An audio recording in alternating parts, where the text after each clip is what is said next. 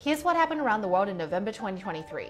The war in Gaza raged on, but Israel and Hamas agreed to a 7-day ceasefire that finally allowed much-needed humanitarian aid to enter the Gaza Strip.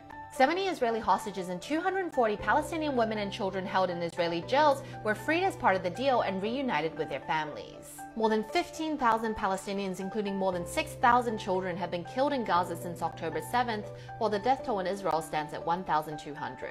In other news from around the world, Pakistan started arresting and mass deporting Afghan refugees back to the Taliban-controlled Afghanistan. Miss Nicaragua won Miss Universe and unexpectedly became a symbol of resistance.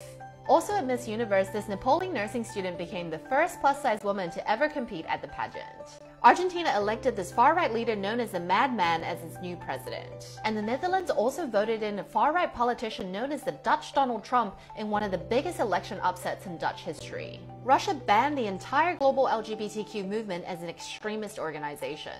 Meanwhile, New Zealand's new right-wing government reversed its groundbreaking plan to ban smoking for all future generations to help pay for tax cuts.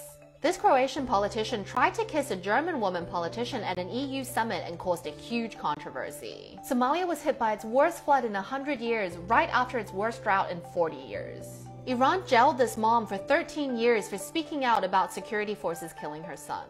And Kenya created a public holiday for people to plant 100 million trees to fight climate change. Follow Almost for more stories from around the world.